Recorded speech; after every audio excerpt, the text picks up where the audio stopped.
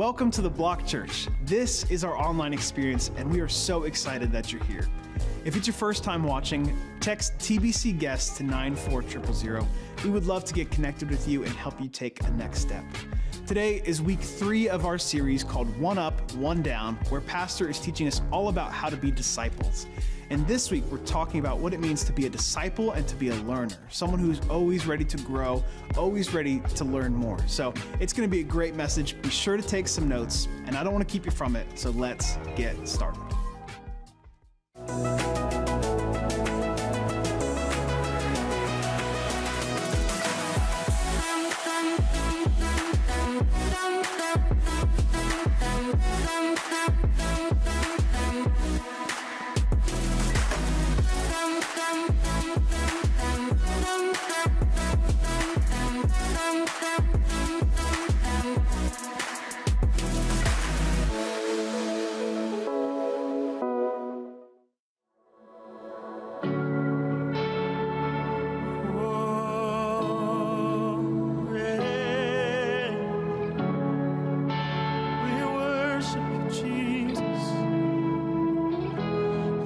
feel the fear come,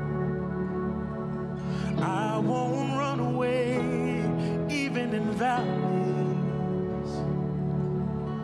Your presence is enough when I feel the shaking. Oh, I will stand my ground. Your presence is enough, 'cause you are with me. Father, you're for me, and fear will never conquer me. Oh, I belong to Jesus. I'm never alone. I'm never abandoned. Fear you'll never conquer me, 'cause I belong to Jesus. Yeah. When I feel the pressure, I won't run away, even in tension. Your presence is enough when I'm in the mystery. I will stand my ground. Oh my God, you are enough, 'cause you are with me. Father, you're for me. Fear will never conquer. Oh, I belong to Jesus. I'm never alone, no. I'm never abandoned, no. Fear you'll never conquer me, 'cause I belong to Jesus. I belong, yes,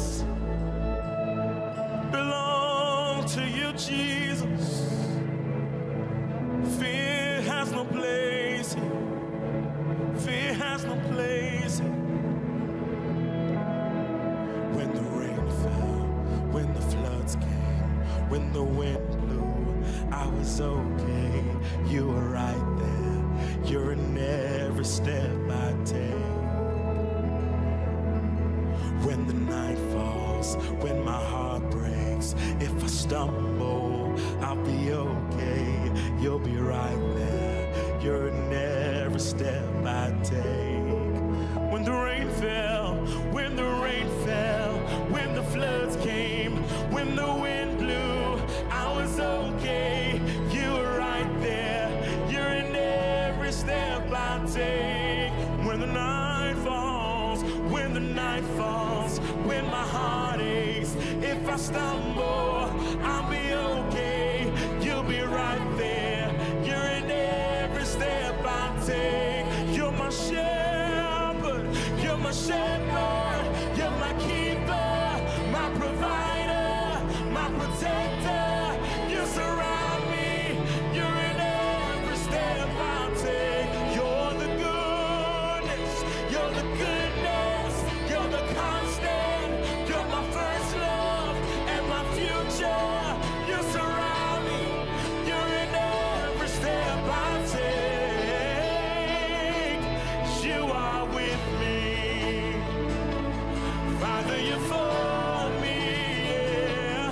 Fear will never conquer me. Oh, I belong to Jesus, yeah. I'm never alone, no. I'm never abandoned. Fear you'll never conquer me, 'cause I belong to Jesus. You're my shepherd, you're my shepherd, you're my keeper, my provider, my protector. You surround me. You're in every step I take. You're so good to us, Jesus. You're the goodness. You're the constant. You're my first love and my future. You surround me. You're in every step I take. You are with me. Father, you're for me,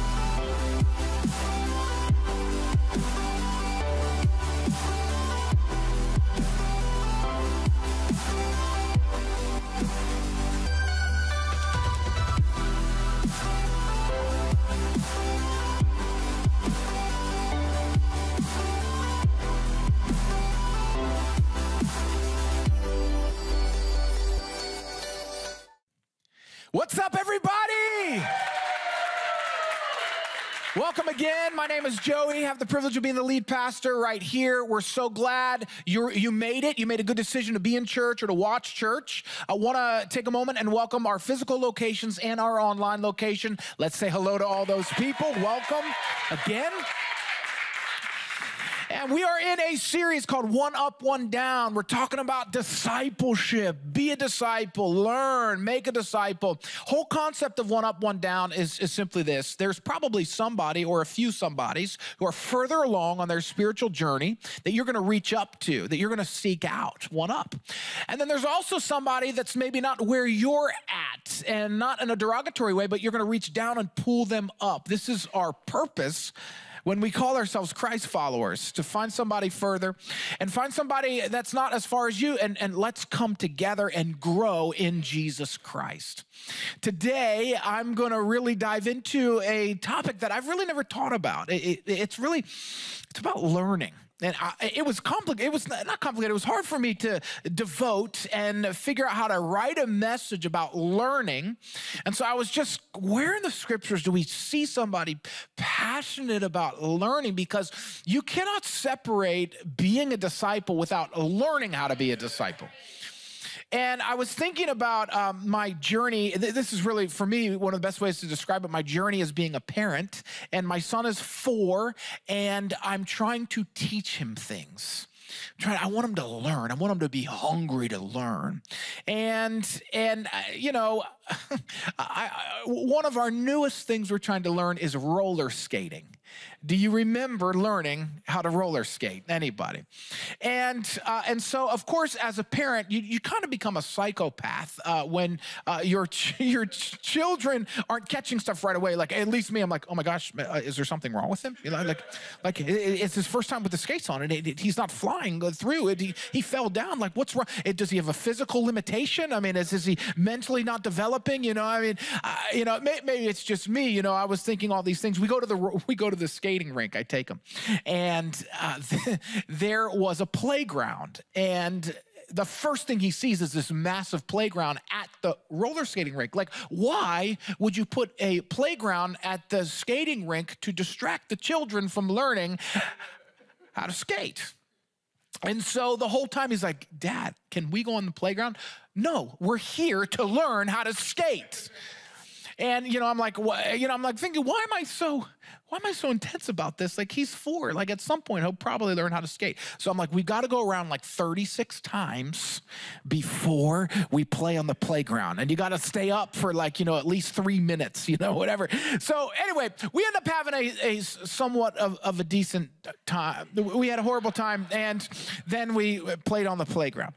And I was asking my son, I said, well, do you like learning things? You know, he's 4, so sometimes my deep questions that I ask him don't always amount to much. Like, can I have a marshmallow, you know?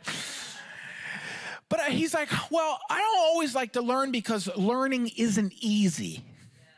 Oh, I'm like, bro, anything worthwhile is not going to be easy. Anything. Here's the thing. If you want to be something, you have to learn something. If you want to be something, you have to learn something. I want you to look at somebody next to you or type it in the chat. If you want to be something, you have to learn something. Ready? Go. If you want to be something, you have to learn something. It's important. I think one of the traits of a disciple is a thirst for knowledge. I desire to learn how to learn more about my Christ, my Savior. Disciples, friends, are in process. They are lifelong learners of the way.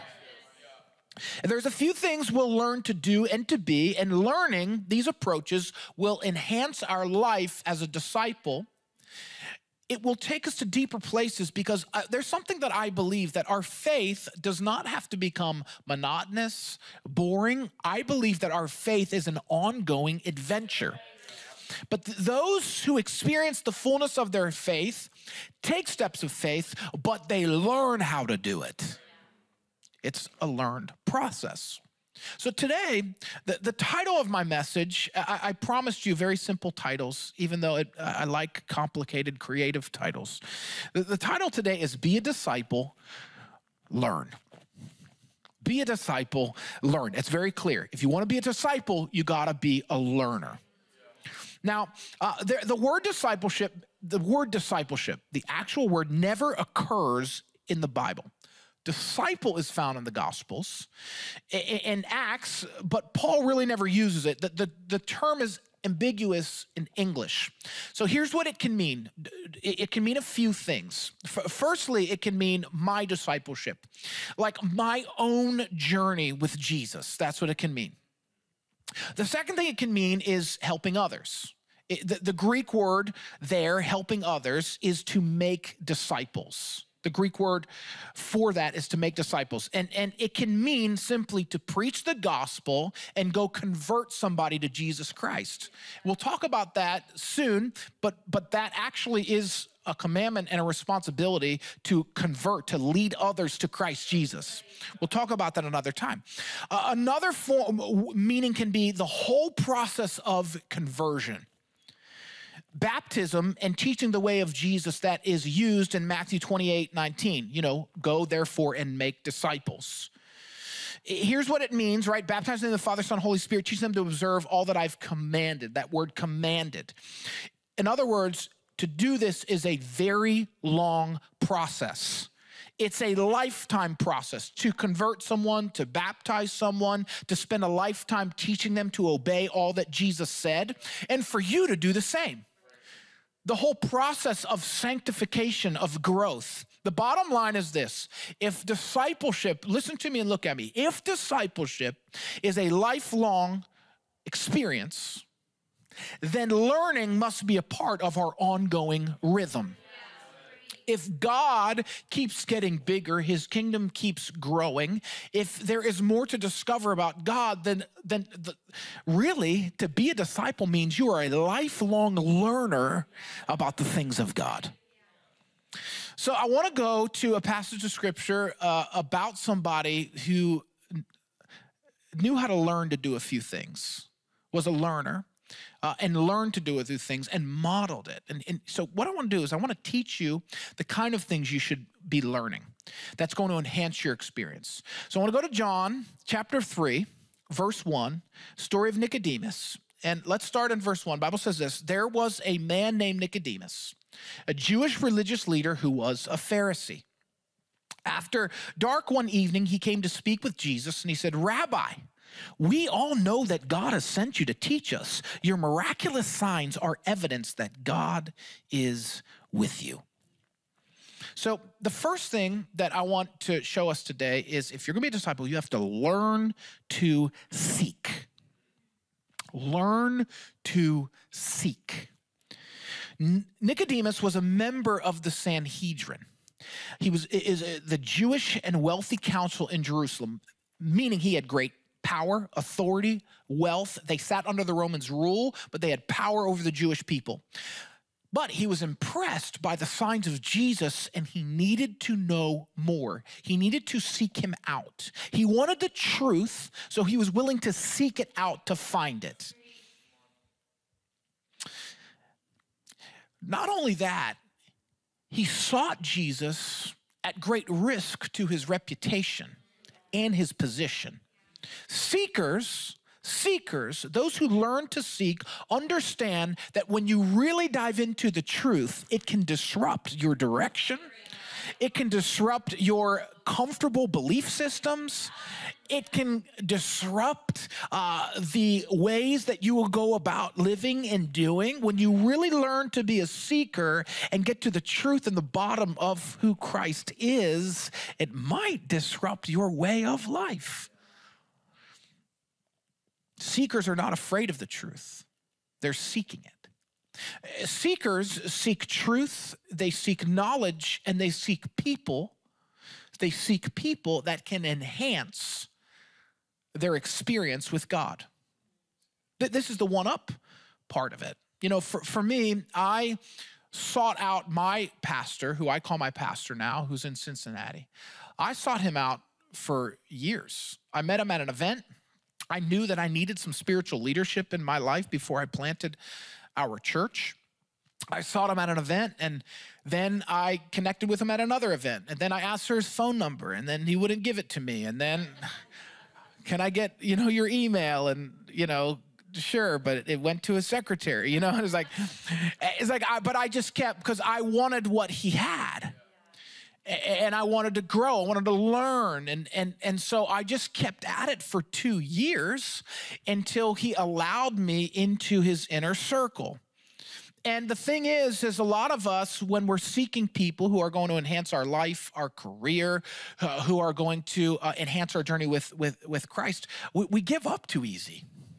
We think the fairy of friendship and of mentorship is just going to appear to us. But that's not how it works. God wants to teach us to learn to seek, because part of learning to seek the right people means that you're also learning to seek the right theology. They go hand in hand. We don't give up on the basic premise of a scripture without the context of a scripture. And same goes for the kind of people that we're seeking. When we identify somebody worth seeking out, it may not come easily. We may not be able to get a meeting right away. And to break that down in a more practical way for you, maybe you need to seek out someone that you admire in the church or at a specific location, or a coordinator or a group leader or a location pastor or an assistant leader or whatever it is. And it may take some time. But you're not meant to just give up. You're learning the process of seeking. To learn to seek and pursue is part of our journey as believers. One way to seek God and to learn how to seek God is through prayer. Now, I don't want to teach a whole message on prayer right now, but I do want to give you some of the forms of prayer. Because for you to even fully grasp your relationship with Jesus, you have to talk to him. The beautiful thing about Jesus is we have access to him immediately. When we start to pray, we have immediate access. But to understand the deeper things of our faith and the direction needed in our journey, that takes seeking.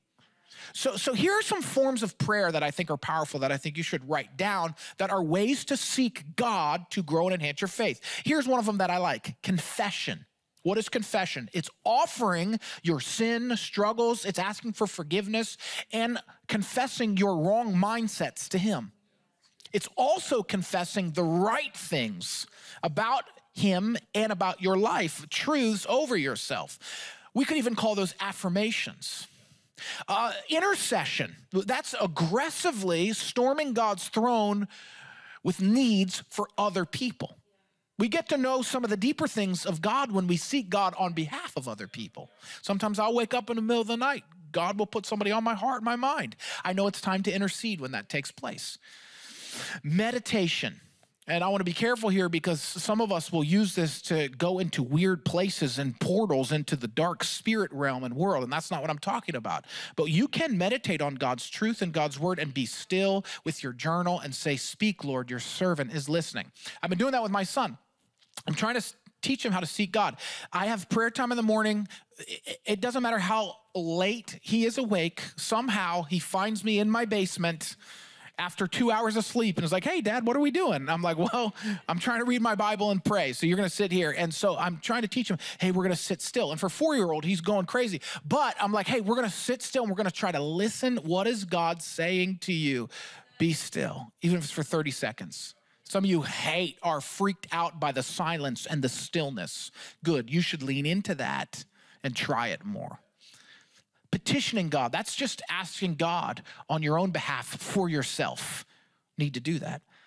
Praying in the Spirit, that might be praying in a heavenly language, or asking for the Holy Spirit to pray through you. Submission. This is a big way to seek God, is literally coming to God and submitting and offering and putting all your current ways, your patterns, everything on the table. Say, "God, nothing's off limits." Another way to seek God would be through thanksgiving, clearly identifying what you're thankful for. And then the last one that I want to mention is travailing, or to travail, which means to weep and wait and repent, even wail before the Lord over your sin, over the sins of others, over the sins of our city, to travail, to wait. God, I'm not moving. A great example of that, to travail, would be maybe Jacob wrestling with God. I'm not moving until you bless me, until you change me. I'm not rushing through this season. Travailing can be a way to seek God, not just in prayer, but in your journey with God. I'm afraid to say it, but we can be a weak culture emotionally. And so the moment we feel just a sense, just a touch of discomfort, we're out. And to seek God and to learn to seek God is to stay in the midst of discomfort. And here's Nicodemus going to Jesus, feeling like there's some sort of truth that he's missing at the potential cost of his status, reputation, wealth. But he was in the process of becoming a disciple because he was learning and knew how to seek. In verse 3, the Bible says, Jesus replied, I tell you the truth, unless you are born again, you cannot see the kingdom of God. And Nicodemus is like, what do you mean? How can an old man go back into the womb of his mother and be born again? And Jesus replied, I assure you, no one can enter the kingdom of God without being born of water and the Spirit. Humans can reproduce only human life, but the Holy Spirit gives eternal life. So don't be surprised. The Holy Spirit gives birth to spiritual life. Don't be surprised when I say you must be born again. The wind blows wherever it wants, just as you can hear the wind but can't tell where it comes from or where you're going, so you can't explain how people are born of the Spirit. How are these things possible? Nicodemus asked. Jesus replied, you are a respected Jewish leader, and yet you don't understand these things? I love that. I love this exchange of communication where Jesus is like, dude, you literally know the Torah, like you know the law, you know the word. The problem is, man, you know the letter of the law. You have a religious spirit. I'm the spirit of the law. I'm the fulfillment of this stuff. You got to be born again. You got to dip in the waters of the Holy Spirit. You got to learn. And what Nicodemus is doing here is he's asking the right questions. He's showing us something. He's not just showing us that we need to learn to seek. He's showing us that we need to learn to be teachable. To be teachable is one of the greatest aspects of a disciple. But it means we've got to learn to be teachable.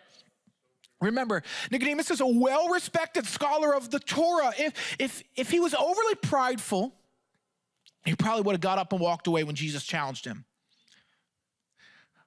But he was a learner. He was a seeker. He's showing what it means to be teachable. And I just want to make a statement. Age, status, accomplishments should not interfere with continued growth. There's always a solution. There's always a solution, and teachable people learn to find the solutions.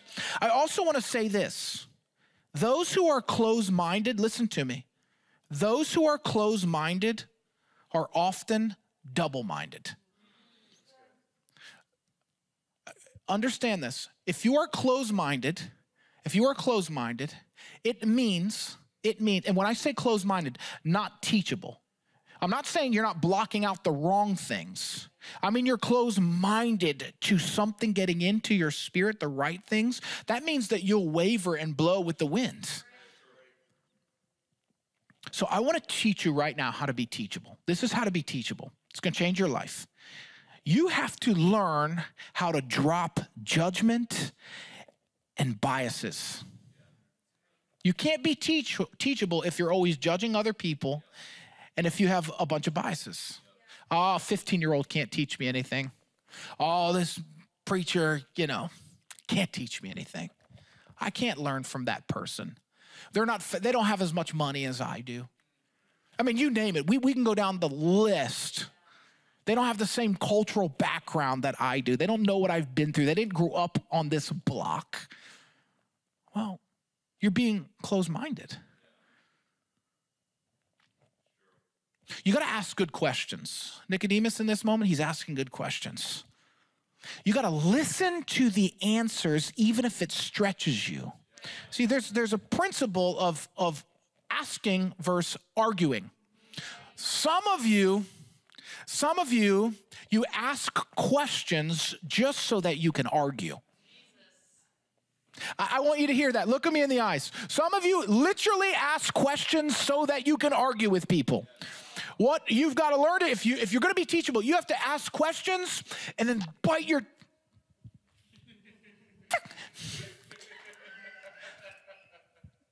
You got to bite your tongue to the point where you're almost bleeding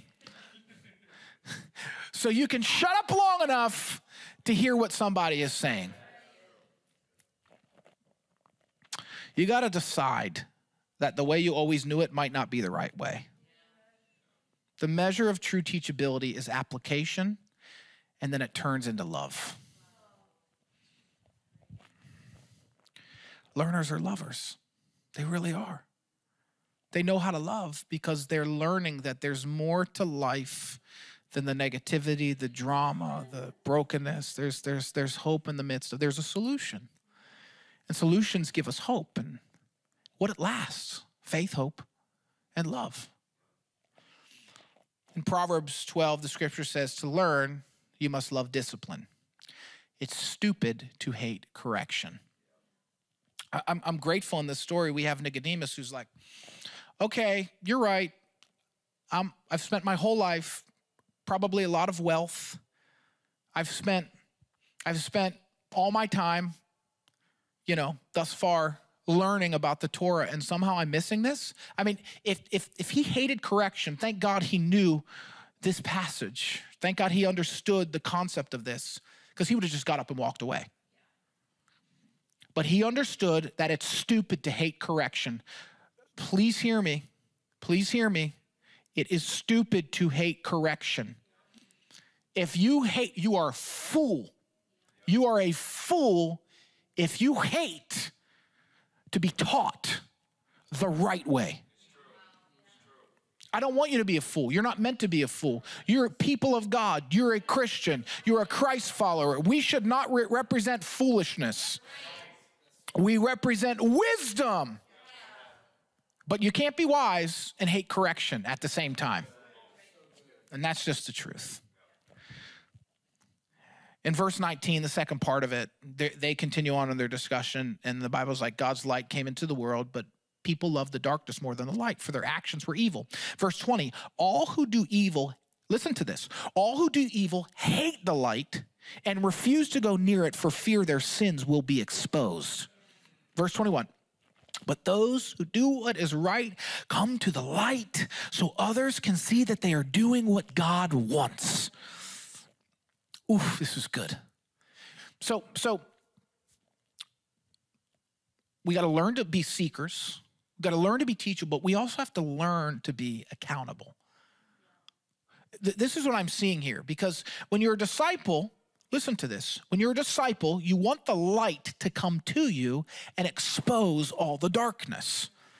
You love accountability. If we are left to our own vices, if we are, I almost said devices, which could be a vice. If we are left to our own self without other people in our life, without accountability, okay, then the darkness will naturally overcome us. But wise people, seekers, those who are teachable, disciples want the darkness to be flushed out of them. And so they're choosing, and they love accountability so that others can say, blind spot, area of weakness, you got to grow here. Sin, this is sin. I don't know if you're living pure. Your marriage could be in trouble if you stay on this path.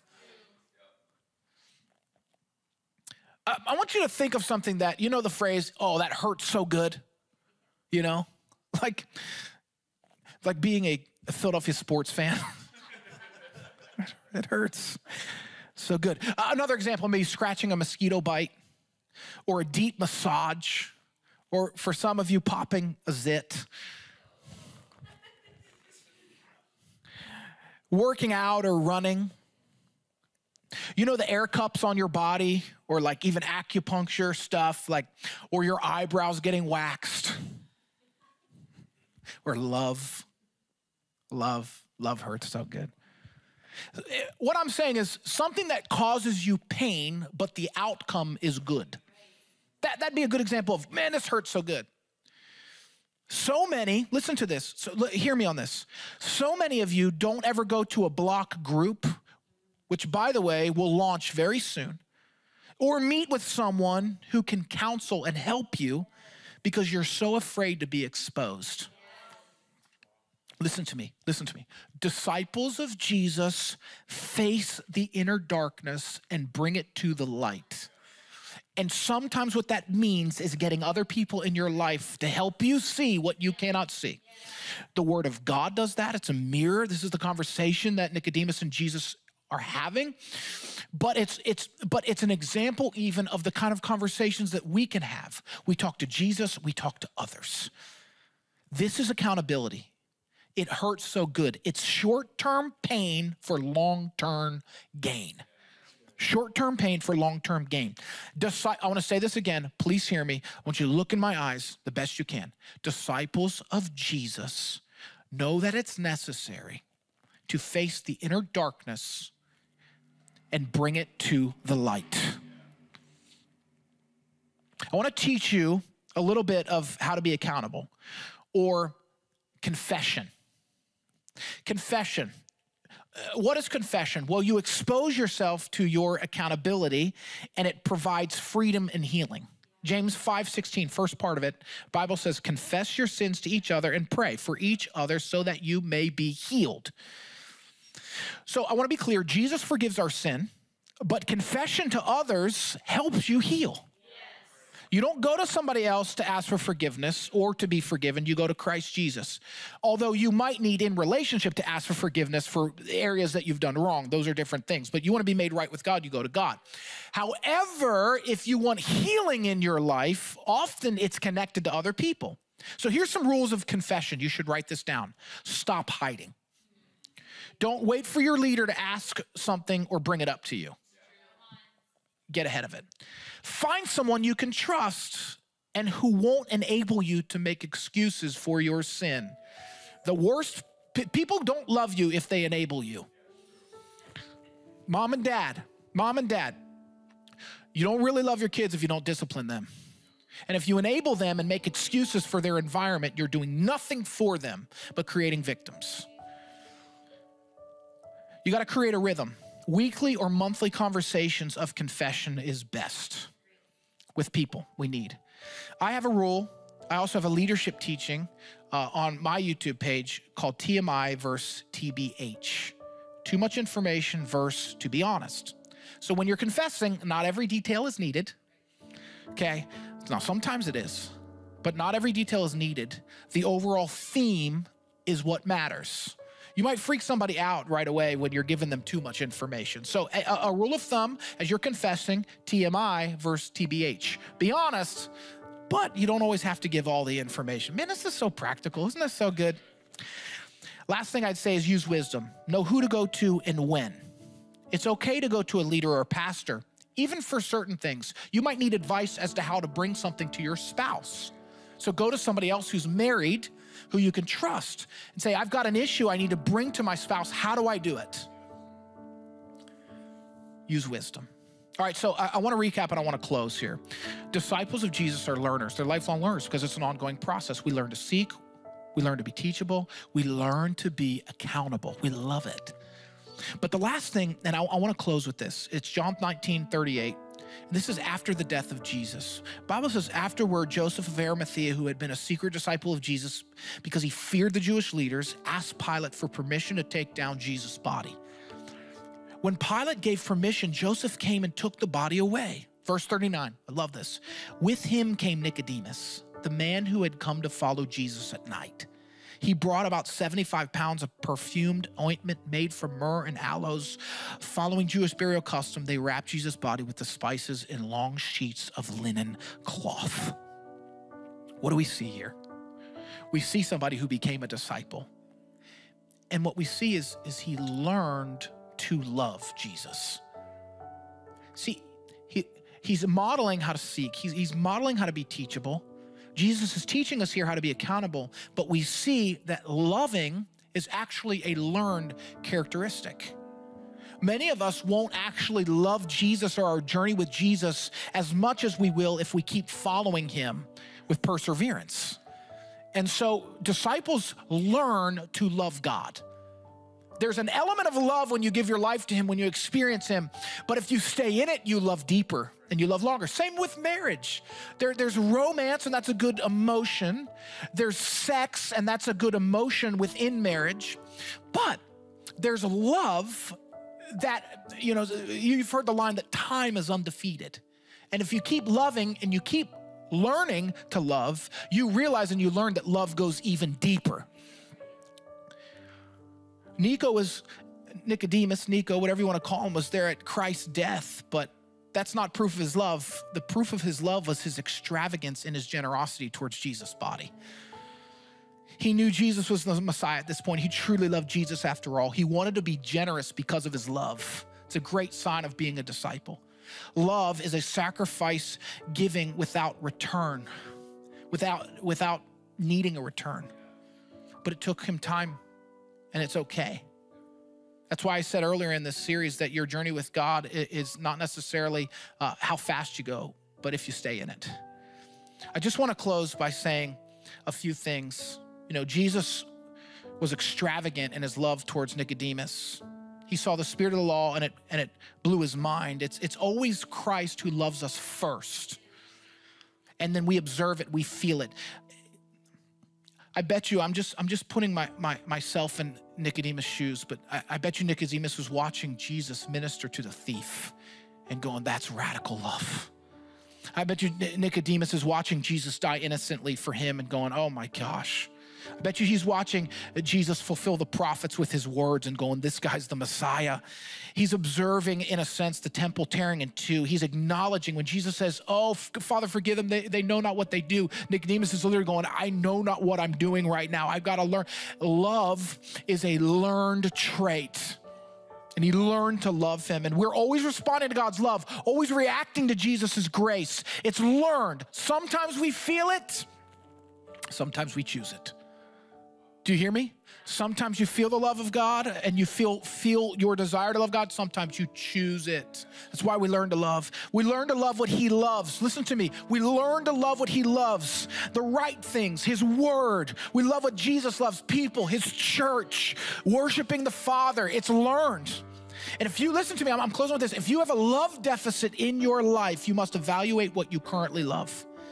If Jesus doesn't love it, then there isn't room for it in your life.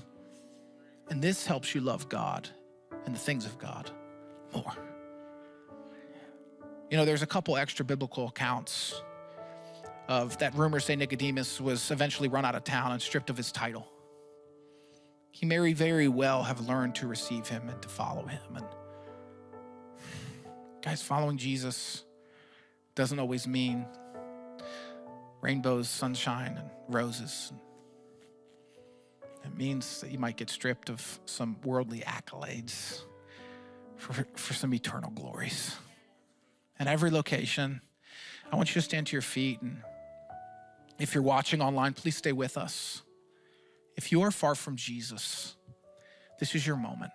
If you're not following him, today's the day. If you are far from him, maybe at one point you were following Jesus, but you're not anymore, or you've never invited him to be the Lord, the leader, and the Savior of your life. Today is the day. This is the moment. Now is the time. With every head bowed, every eye closed, including online, you're listening to me. If you are far from God, if you need to get right with God or begin a journey with God, if you hear my voice and that's you, would you lift your hand right now?